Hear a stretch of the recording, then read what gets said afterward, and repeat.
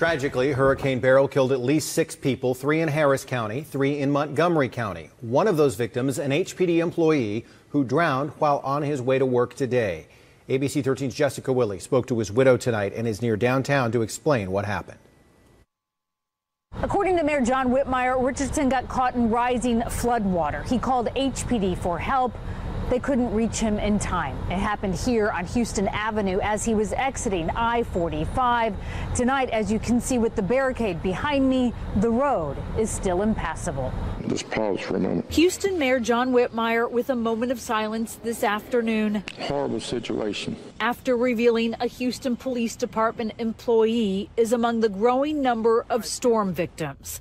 Acting Police Chief Larry Satterwhite identifying him as 54-year-old Russell Richardson. His widow shared this photo.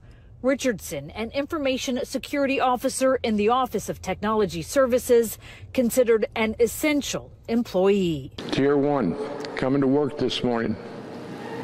We were asking Tier 1 to make it to work. According to the mayor, Richardson was on his way to work as the hurricane was hitting downtown when he got caught in rising floodwater as he exited I-45 onto Houston Avenue. His body was recovered from his submerged vehicle this afternoon, and hours later, the water was still 7 to 8 feet deep. In a statement on social media, Satterwhite wrote, "I am deeply saddened to report we lost a member of our HPD family today while he was en route to work during the hurricane.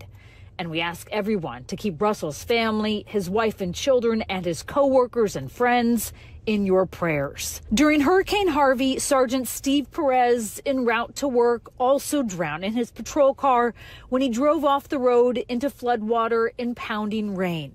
His a line of duty death. Richardson also serving the public, the mayor said, when he died. Jessica Willey, ABC 13 Eyewitness News.